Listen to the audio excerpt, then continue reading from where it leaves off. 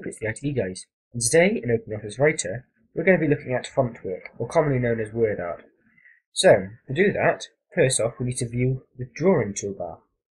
To do this, we're going to go to View, Toolbars, and then you're going to come across to the drawing and click on it. This will load this drawing toolbar at the bottom of your page. Next off, you have to come down to here where it says Fontwork Gallery and click on it. This will give you a series of options for the different types of font work that you can have. I'm going to select this orange and yellow font work here and click OK. I'm now going to resize the font work to fit on our page and drag it up to the top. Now it's time for you to change the text in our font work. To do this, simply double click and you'll get this black message appear in front of your font work.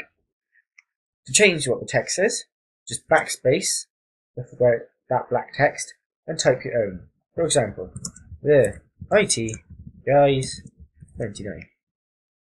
Then, when you click off the font work, it will change the text for you. You can also change the orientation or shape of your font work by coming across to the font work box and clicking font work shape.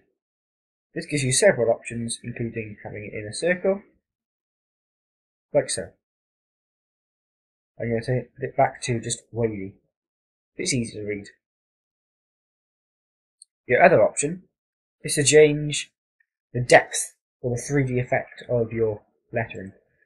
So I might want an infinitely deep set of font work, which looks a bit like this, but you can have many different depths to suit, like this.